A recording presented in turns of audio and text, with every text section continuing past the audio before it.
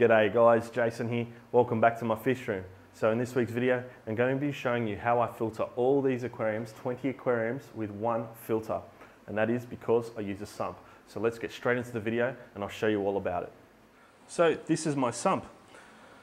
The first chamber here contains my mechanical filtration. So it's just layers of sponge all the way down to the bottom. So water flows in from the tanks down to here, then it comes up here, up this bubble trap, and then flows into this second chamber. This second chamber is filled with biological filtration. So we've got pumice type stone. This is actually Cichlids matrix. We then got lava rock. This is two types of lava rock here. And then we've got some hydroponic beads for growing plants in water. And I actually find that these hydroponic beads are fantastic for sumps. Very, very porous, very, very lightweight, a lot of surface area in these hydroponic beads. And then also in this chamber, we've got my pothos plant. And hopefully you can see on the screen here, it is a little bit hard to film the sump without getting too many reflections on this glass, but you can hopefully see the roots that have been growing from my pothos plant through this media. Pothos plant helps with nutrient export, getting out that nitrate out of the water, using it to grow its leaves. I'm going to be taking some cuttings off this pothos plant soon and planting them in other aquariums so I have more pothos plant taking up even more nutrients. Now, so like I said, the water flows back up this bubble trap into this second chamber, then down through the porous material, and then up this second bubble trap, and then into the main part of the sump. In this sump, I've got two Eheim Jaeger heaters, both running at 300 watts each. They hardly ever turn on, they're just there for backup if the air conditioning was to fail in my fish room. Also in the sump on this side here, we have two DCP 15,000 litre per hour pumps made by G-Boa, and I can control them basically to the wattage with their microcontrollers that are up on, that are bolted to the fish tank stands. Also, I don't want to get too much into the plumbing in this video. Just where the connection comes from the return pumps into the plumbing, I have two check valves. The check valves prevent water backflowing into the sump and potentially overflowing the sump if there ever was to be a power outage. That's just a safeguard. So those two thick pieces of PVC there are the check valves. Power cuts, water does not flow back into the system from the plumbing. It only flows from the drain lines, not from the return lines. Now, I'm going to show you what the sump looks like when the power is turned off and how much the water level goes up to.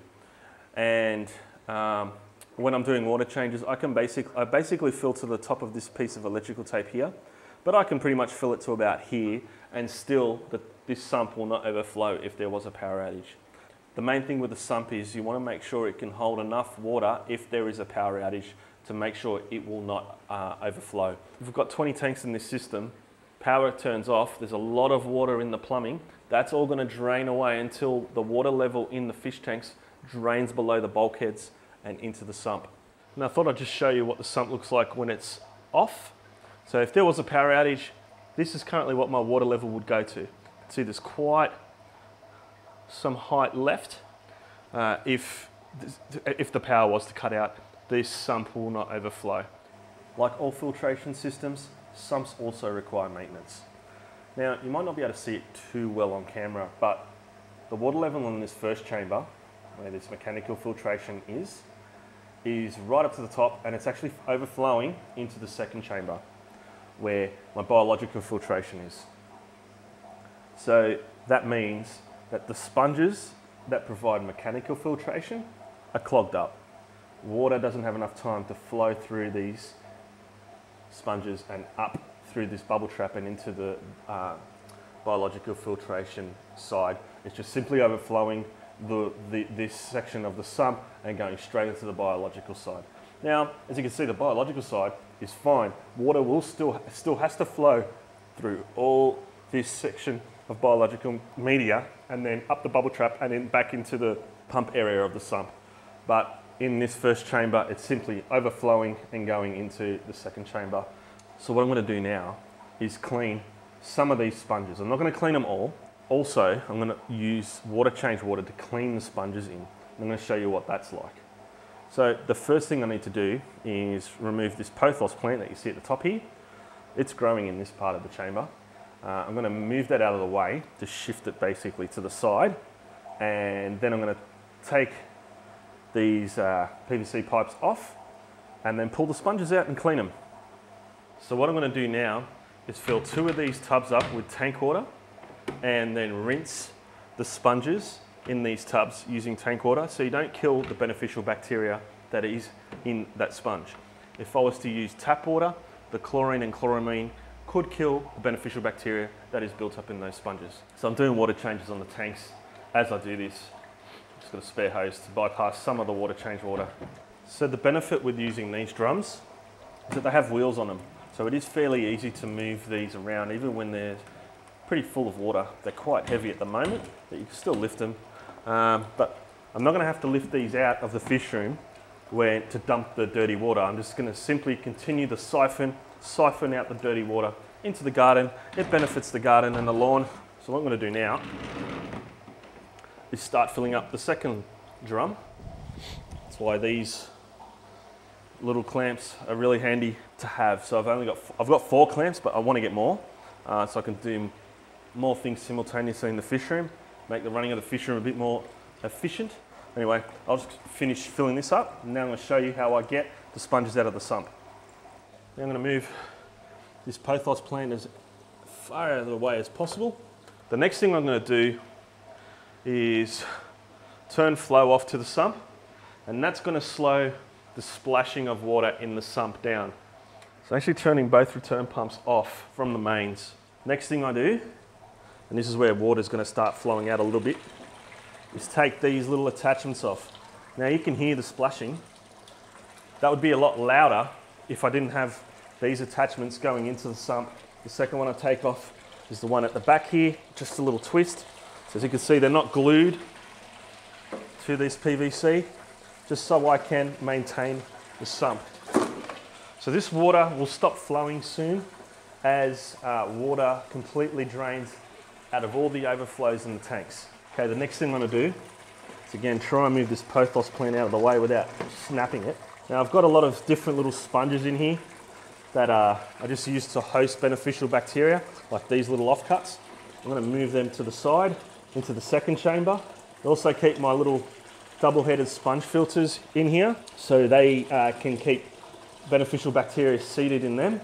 The next thing I'm going to do is pull a section of sponge out and put it straight in this container.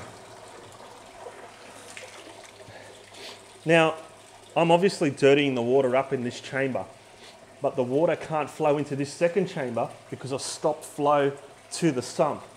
All the dirty water that will be in this chamber here is going to stay in this chamber until I clean all the sponges out.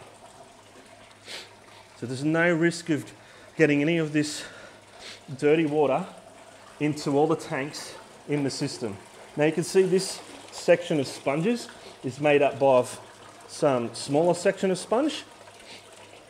The deeper I go down into this portion of the sump, the larger the sections of sponge there are. So I have here, these layers of sponge go the full width of the sump. Just start to wring them out in this water. So I'm just trying to break up all the feces that's in this water. As I do that, I'm going to put it into the next drum. So I'm going to have to do this several times as I clean these out. Try and get them as clean as possible. They're not going to be perfect, but they don't have to be.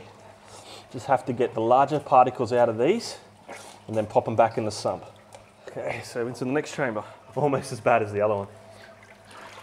So what I'm going to do now is drain these out and then fill them back up with tank water and continue to clean these sponges until they're relatively clear. So it's going to take quite some time to do all that, but I won't bore you with that. I've put all the sponges back in the sump, in this portion of the sump here. I've rinsed them as best as I can, and I've left 2 in there that I didn't rinse. So the last 2 I didn't rinse.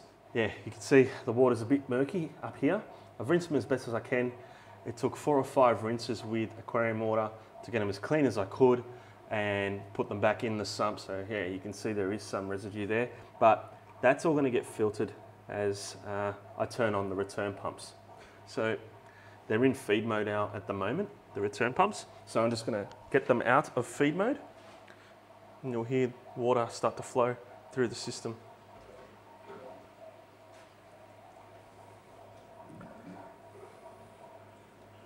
And you'll see the water levels drop. Now this water level won't drop too far because this is going to start to fill up with water, but this water level should drop further. Hopefully I've cleaned the sponges well enough that the water won't overflow into this section from here. Hopefully the water level will stay below this glass and water will get completely filtered through all these layers of sponges, go up this bubble trap, and then come into the biological filtration part of my sump. Now you can see bubbles starting to come out now from this drain line. This drain line comes from the top row of tanks, and hopefully this water level doesn't come up too much as water starts to flow into this chamber. So far so good. So remember, before I cleaned these sponges, water was flowing over this, and that's not meant to happen. That meant that the sponges here were pretty much blocked up and needed a good clean. So the water level in the sump has to get to this point here, top of this piece of electrical tape. And right now, it's up here. So what's going to happen is the flow rate in this chamber hasn't hit full peak yet. So this amount of water is remaining in the sump that needs to fill up all the tanks in the system.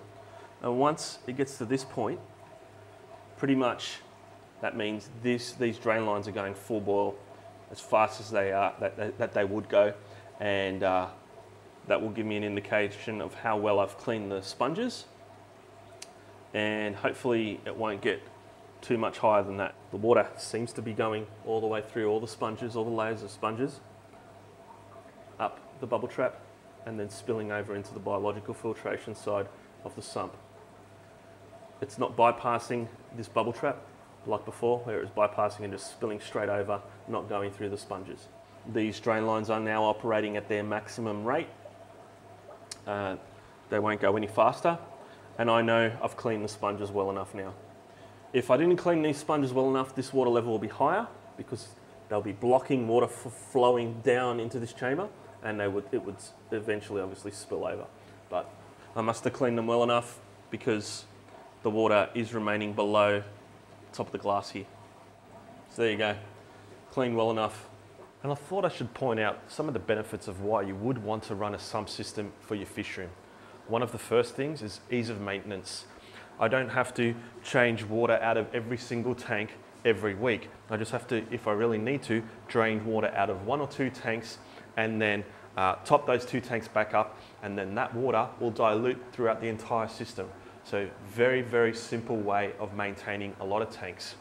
The other is efficiency with power. You don't have to heat individual tanks. You don't have to filter individual tanks. So again, I've just got 2 return pumps that filter every single tank, and the room is heated. Obviously you don't need a sump to heat multiple aquariums, but I have 2 heaters in the sump as a backup if the aircon was to fail. I don't need 20 heaters in the fish room to heat all the aquariums in case of a failure with the air conditioning unit. However, the most important thing that I find with running a sump system is that I have very, very stable water parameters. Because of the large volume of water, all the tanks are connected. I have over 2,000 litres of water in these aquariums. So I don't get variations in water chemistry, say with pH, alkalinity and hardness. I don't get temperature swings. Some of these fish are sensitive to temperature swings, such as the calvus. They're more sensitive to water parameter swings than the other Tanganyikan cichlids I have in my system.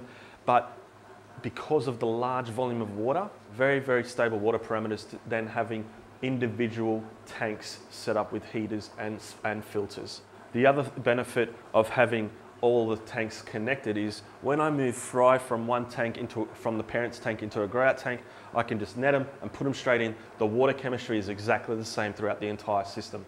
So that is why I run a sump system, basically for water chemistry, stability, as well as the added benefit of not having to clean water out of every single tank. It makes water changes a whole lot easier.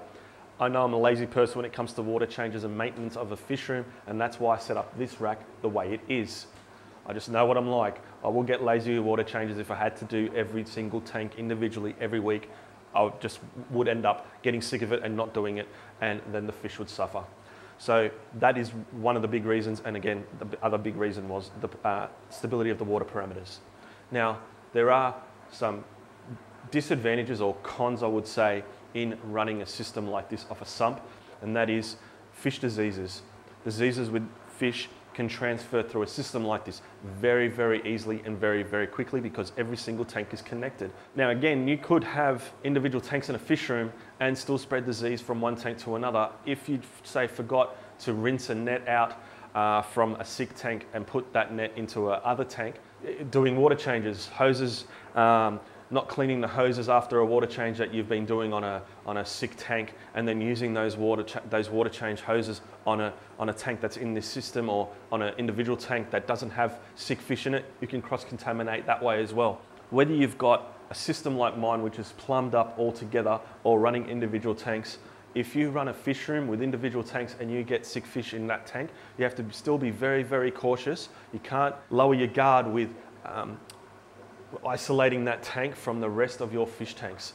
Put your hand in that tank, you've got water on your hand, you go to another tank, you could spread the disease throughout your fish room even though those tanks aren't physically connected like mine are. Anyway, I thought I should point out some of the pros and cons of having a system set up like mine where it runs off a sump. And I'm sure some of you guys out there also have pros and cons for running a system like this or for not running a system like this. So why don't you share your comments in the comment section below. So there you have it, guys, how I run all 20 aquariums on this side of my fish room off one filter.